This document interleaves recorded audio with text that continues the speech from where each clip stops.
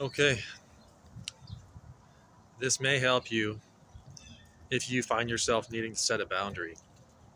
And if you're anything like me, it might be difficult for you.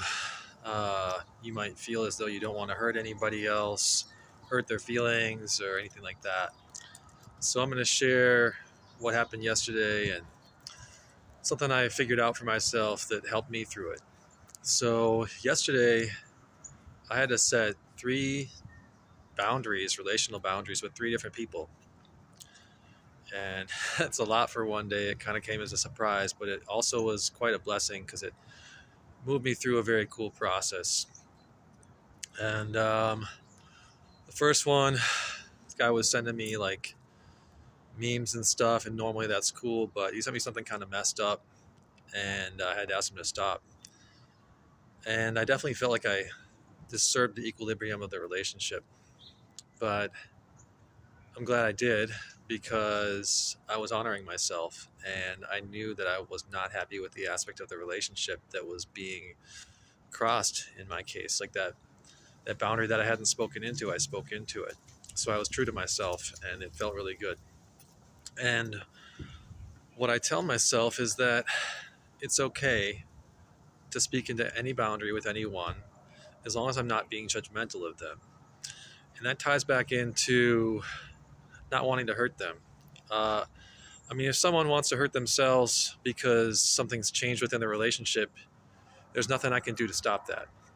But the only thing I really can do is honor myself. If I'm trying to maintain the status quo for the sake of their feelings, it's not good for anyone because I'm dishonoring myself. I'm not being true to my real feelings, and I'm acting, from a place of fear.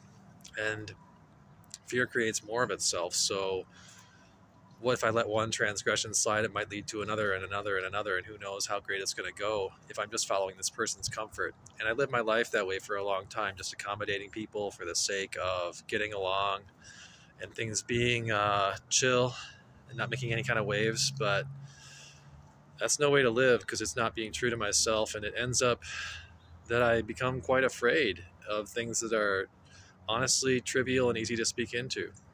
And yeah, so if someone gets upset from setting a boundary, the only thing I can really do to mitigate any of that is making it about the behavior, the action, and not about them specifically. And just doing so without any judgment and having the intention and the words that communicate that to them.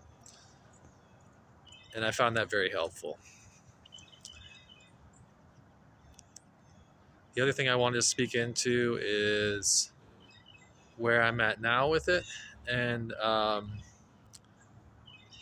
just really happy that I spoke into those boundaries.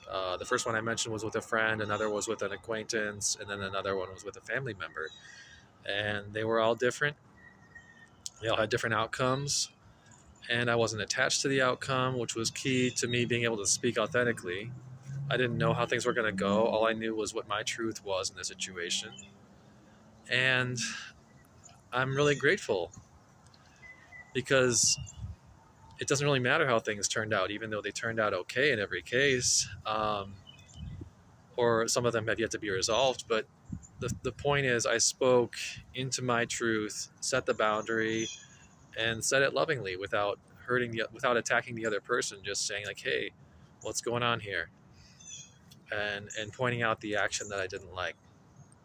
And I can't control how it's received, but I can control how I show up for myself. And I know that I am my first and best friend. And I think that the same is true for all of us. So I invite you to use this if it resonates for you in your own life.